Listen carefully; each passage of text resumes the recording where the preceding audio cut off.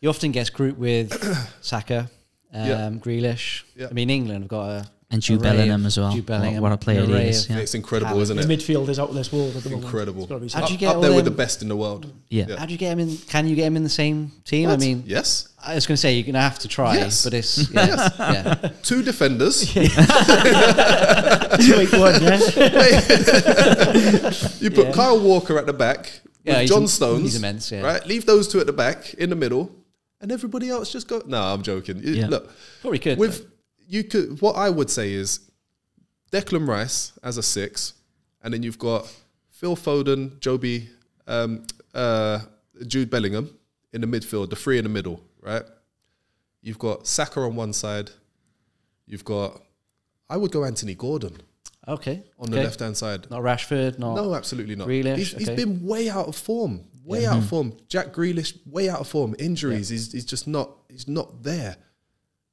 Marcus Rashford has got all the ingredients to be a world-class player. He really has. But there's something that's not quite clicking with him over the last 2 years or so. And that's frustrating. Yeah. But it's also a little bit worrying as well. I think he needs somebody in his corner to rein him in a little bit and just redirect him and refocus him. It just seems like he's slightly off calibration at the moment. Do you think a move might help him out there? Yes. Because, you know... the expectations and the pressure that comes with playing for Manchester United, arguably one of the biggest football clubs in the world, are humongous. There's no hiding place. Yeah. There's no hiding place. So by moving to a PSG, for example, don't get me wrong, massive football club, nowhere near the size of Manchester United, nowhere near the expectations of Manchester United. Man United should be in the Champions League every year, challenging for the Premier League title and challenging for the Champions League, challenging for the Champions League trophies every single year, but they're not. Yeah. And the pressure is on him. Players like him, Garnacho, Bruno Fernandes, Højlund. Now the pressure's on those boys, but I don't think they can handle it. They're not cut from the same cloth as the Roy Keanes, the Paul Inces, the David Beckhams, the Ruud van Nistelrooy. They're not. Yeah. You know? Yeah. Just to touch on that Man United aspect there with INEOS, Jim Ratcliffe taking over 25% of the club. I hear Dougie Freeman, I think, was Dougie Freeman at Bolton when you were... Yeah, I actually played with him at Leeds as well for a short time. Yeah, he's been linked...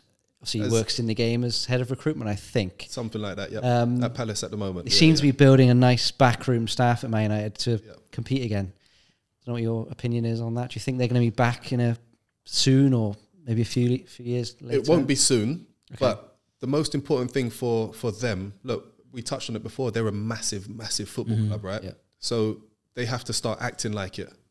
And for them to act like it, they need people like Jim, who is a Manchester United fan as well. So he sees it not only from a business perspective, but he sees it from the other angles as well, from a fan-led perspective.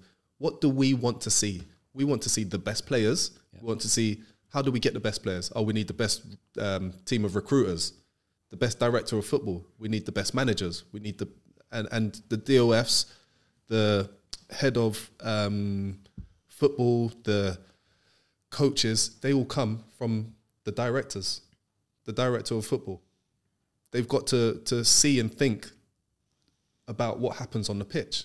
And most importantly, the way to get the best players is by having the best people, the people with the contacts, the connections. Dougie is one of those people. Having spoken to him not too long ago, actually, I know that he's super passionate. He's super focused and driven as well. And, you know, he's always, as long as I've known him, he's always wanted to push himself a little bit further and be a little bit better than he was last year. And I think it will be a great move for him. A great move for him. It will be a great move for them.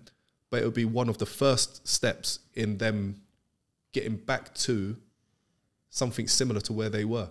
Yeah. Financially, they will never have a problem gaining money, raising money. They won't, because it's Manchester United. They're on the New York Stock Exchange.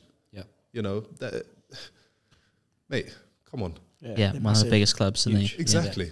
Yeah. So if they want to raise £1 billion, not every club can do something like that, and they won't be able to do it as quickly as Manchester United. So the most important thing is they sort the stadium out, and then they'll be able to bring in the better players, director of football, head of whatever it is. That's what they need to do. Just slowly but surely start building it from the top down. And then once they get to a certain point, they will be able to challenge Manchester City, Liverpool, Arsenal's again. You know, but at the moment, they're fighting to get into that Europa League, the Champions League spots, aren't they? I don't think they've got enough.